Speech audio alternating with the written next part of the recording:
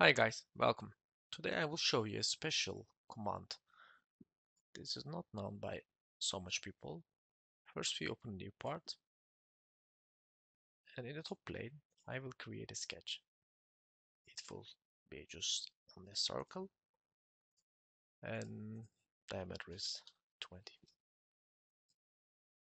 We close this. In the front plane I create another sketch and we look normal too. So I pick a line. You may think how I pick that line. This comes with a menu. When you press right mouse button and then move the mouse, this menu will appear. I pick here a line, otherwise you pick from here. Then we need to make it appears. Our control is pressed, of course.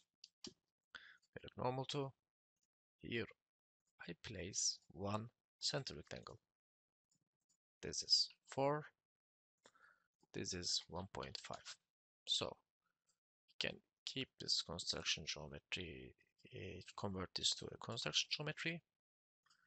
Here an arc, something like this, and then combine it with lines. Okay, line, line. We make these two lines equal, control pressed.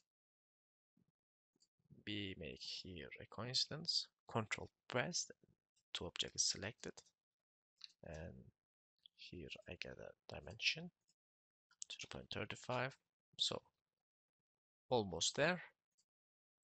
Mirror entities, these two objects selected, 3 object, mirror about this one.